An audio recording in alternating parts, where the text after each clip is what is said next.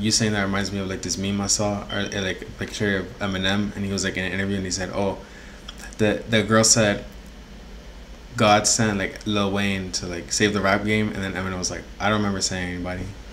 And shit, I don't know. Eminem, I appreciate. I use Eminem as an example as far as how far an imagination could go with rap.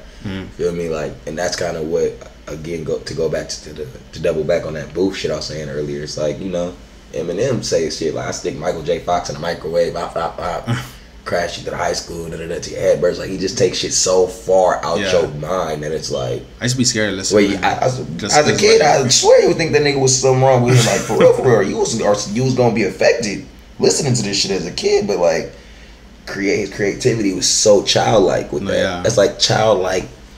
That's like the shit you said, motherfucking, as a kid with your homies, and it's like to bring that as an adult and to flip it on people and to be just so effortlessly just out of your mind. Watching Stan makes me make sure I respond to everyone in my DMs. Yeah, see, that's funny. I just seen something about that too. That's funny. I just seen this some girl rapper remix Stan. I forgot what her name was, but I seen it just pass through the gram. I was like, damn, that song was a good ass concept. Yeah. The idea of it.